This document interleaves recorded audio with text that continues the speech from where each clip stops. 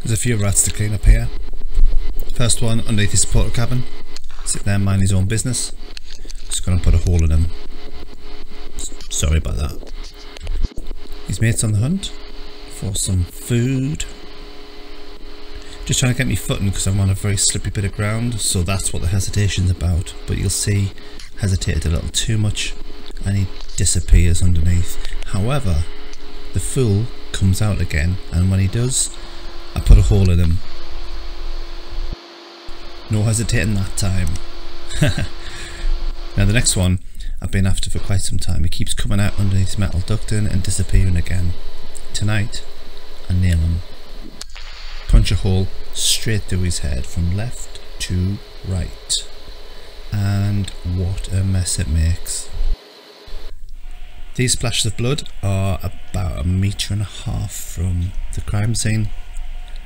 But I'm afraid I'm going to have to blank it out because it was an absolute bloodbath. Let's get back over and see how those squirrels are doing. Sorted the hideout, put some extra foliage on top, got myself all set up, and we have the first visitor of the morning. Help himself to some free feed. It's exactly what I like to see.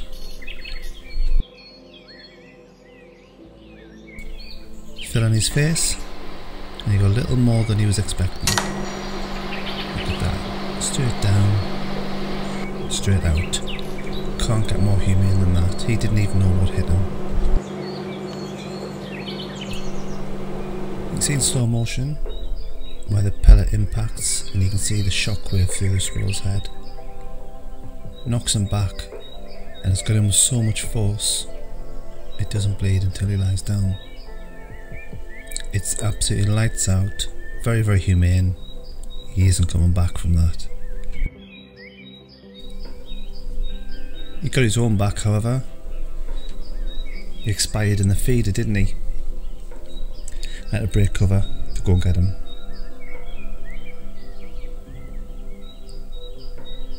First squirrel of the day. Big set of nuts on him. After breaking cover, I end up sitting in the hide for a little while, enjoying some soup, just chilling out. Now, I do get a lot of nasty comments on the videos where I'm shooting squirrels, because people see them as these cute fluffy animals, but they don't realise how much they decimate the woodland, kill trees, they upset the natural balance of wild birds and other wildlife, not to mention the damage they do to the red squirrels. Not so much in this area, granted, but they've been driven out and killed from all areas, or most areas of the UK. So that's another one down, another one off the books. Someone told me that they found a grey squirrel and they took it into one of these rescue centres. They said it was going to get fixed up and get released, but actually a lot of people don't realise that under EU legislation it's illegal to release or re-release a grey squirrel into the wild. So make no mistake, when you take a squirrel to one of these places to be, shall we say, looked after, it doesn't ever see the wild again. These need to be controlled, and that's what we're doing right here. And despite what some people think, this is probably the most humane way to do that. He's enjoying that. Little does he know, that's his last supper. And take aim. There's the shot. That hit with some force and knocked his nuts out of his mouth. His peanuts out of his mouth. He's wondering what the hell just happened there. Why has my buddy jumped onto the floor? I'm not going to wait around. I'm off.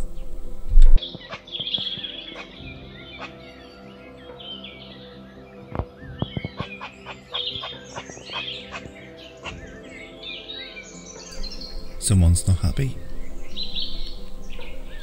I don't think they like me sitting there sniping their friends.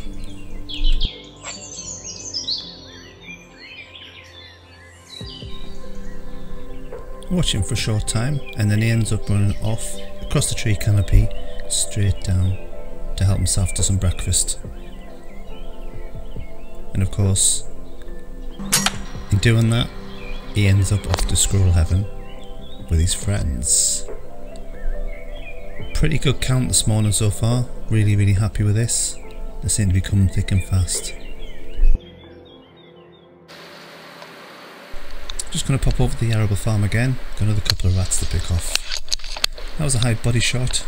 He bolted off and died in the bottom of the hedgerow there, which I picked up, put him in the bin. Now this one was taking a long time, edging his way out of the undergrowth. He probably thought, do you know what, got nothing to lose, let's get out there, get some of the feed off the roadside. He lost his life.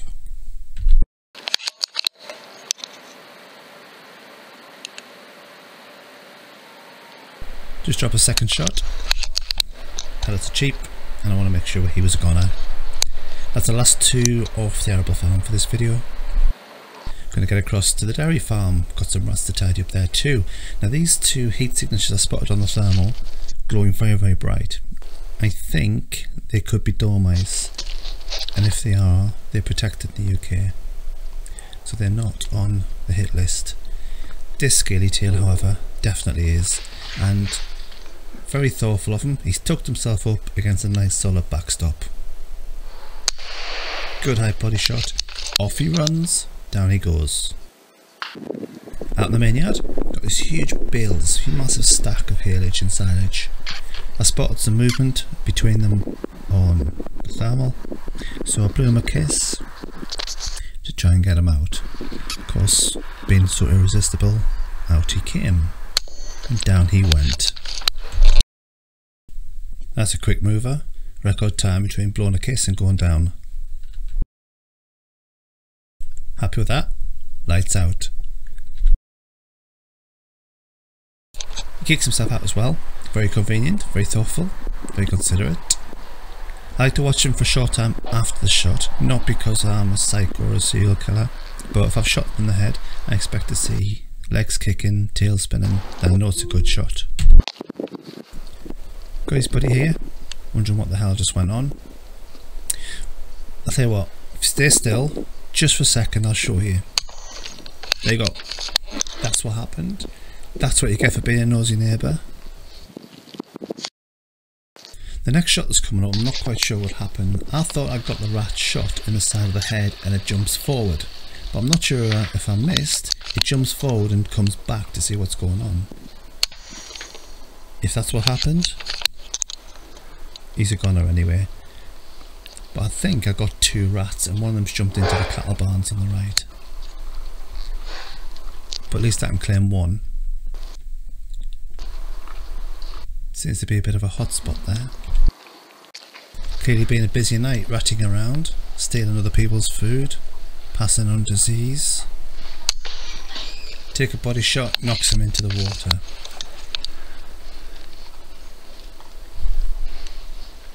I couldn't get a clean headshot, so the high body shot was acceptable. He's a tough little sod, this one, trying to climb back out. Waiting for another shot, another chance, another shot, and there we go, second one.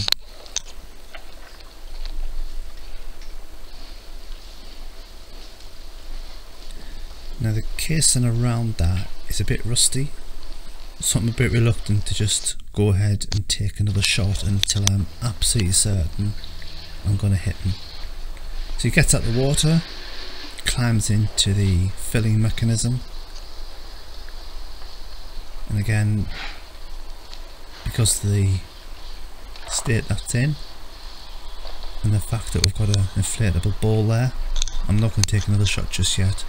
He's got 2 high body shots. He's dying. Oh, come on. He's died on the filler valve. I had to put the rifle in the car, get out de-kitted and climb in with the cattle to retrieve them out that trough before the trough overflowed. Brilliant. Thanks for watching.